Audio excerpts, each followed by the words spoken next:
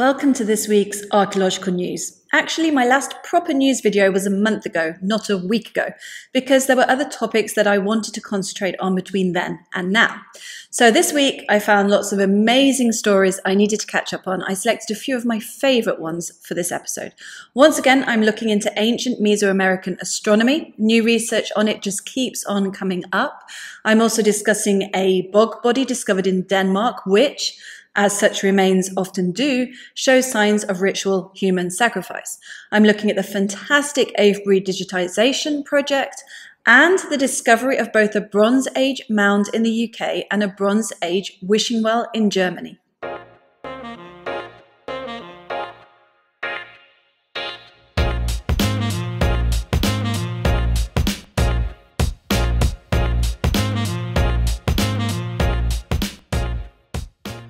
Mesoamerican astronomy goes back earlier than previously thought. The Mayans are known to have used a 260-day calendar, with evidence for it coming from texts and the alignment of ceremonial buildings. However, a new paper in the journal Science Advances pushes the use of this calendar back by hundreds of years. Up until now, the earliest evidence for the 260-day calendar was from a sign depicted in late formative mural paintings at the site of San Bartolo, which date to between 300 and 200 BCE.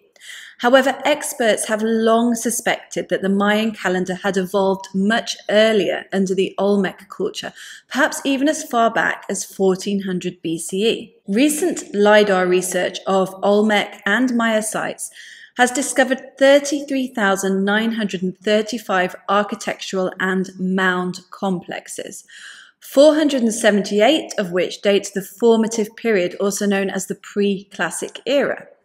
Researchers characterized these 478 complexes into four different types: the Middle Formative Usumacinta, or MFU, the Veracruz Ceremonial, or VC, the Middle Formative Chiapas, or MFC, and the Middle Formative Gulf, or MFG. An MFU has a rectangular layout and comprises an E group, which includes a pyramid in the west, a platform in the east, and a plaza in the center. The largest MFU site was Aquada Phoenix, which was also the oldest, with a large part of it dating to between 1100 and 750 BCE. Some of these sites also have 20 edge platforms, which probably correspond with the base unit of the calendar. MFC complexes are similar to MFUs, but with less of a rectangular form and taller pyramids and mounds. Those identified in the LiDAR study date to between 800 and 400 BCE. VC complexes are not wildly different from MFUs, but have long linear mounds along their edges. They date to the same time period as MFUs. MFG complexes are a subtype of MFC sites and also date to between 800 and 400 BCE. The famous Olmec site of La Venta falls into this latter category. Numerous sites dating to the late classic period with different types of layouts were also identified. The authors of the paper were able to work out the orientations of 415 complexes dating to both the formative and the classic periods. They divided these orientations into 5 groups, all of which reflected the 260-day calendar. For example, the measurements in Group 1 showed alignments with the sunrises on the 11th of February and the 29th of October. These two dates are separated by 260 days. The researchers also noticed that many complexes had been renovated multiple times, but had maintained original orientations during each period of reconstruction. This is something that would have been important if the orientations reflected the calendar that was used to plan agriculture and rituals throughout the year. So the paper concludes that the data does provide evidence for an early origin of the 260-day calendar amongst the Olmec culture. Evidence of ritual sacrifice found on newly excavated bog body. Archaeologists investigating a development site near Copenhagen have found the remains of a skeleton which may date back more than 5,000 years, alongside a flint axe and animal bones. The skeleton was found in a bog, so archaeologists think they might have stumbled upon a case of ritual human sacrifice. Bog bodies have been found in many locations, from Ireland to Germany. Dating back thousands of years, these bog bodies were deposited as part of sacrifice rituals with ceremonial objects and animals. Due to the anaerobic conditions of the bogs, they are usually well preserved. The initial excavation was carried out by ROMU, who are in charge of cultural sites across Zealand. Since previous bog bodies had been found in the area, they knew there was a possibility another might surface. A complete excavation is due to be carried out in the spring, and researchers hope to extract DNA for further research. Experts aren't sure why ritual human sacrifice was carried out in these bogs during the Neolithic. Since the bogs were a mix of land and water, it's possible the ancients saw them as liminal spaces and a gateway to the gods. They were certainly crucial to survival, with bogs providing fuel and moss as well as being used as hunting grounds. Public digital archive about the megalithic monuments of Avebury to be created. Dr. Colleen Morgan from the University of York's Department of Archaeology, in collaboration with a team from the National Trust, the Archaeology Data Service and Bournemouth University, is creating a digital archive of documents related to the megalithic monuments of Avebury. The archive will be publicly accessible and detail all the archaeological discoveries made at the famous Wiltshire site, including pre-war excavations. Supported by Historic England and English Heritage, it's hoped that this digital archive project, called the Avebury Papers, will make it easier to manage heritage sites and create educational programs and plan tourism activities around them. Bronze Age burial mound discovered in Northampton. A Bronze Age burial mound, as well as a Roman shrine, have been discovered by archaeologists in Northampton. The dig also uncovered a 2,000-year-old leather shoe, ancient pine cones, and walnut shells. A nearby spring is likely to have held ritual importance during both the Bronze Age and the Roman period, inspiring funerary and religious monuments to be built close to it. The excavation was carried out by the Museum of London Archaeology because of a housing development due to be built on the site. No human remains were found in the Bronze Age barrow, only 5 empty urns. This might indicate that the site was used symbolically rather than for actual burials. The Roman building has an unusual layout with an underground room and had painted plaster on its walls.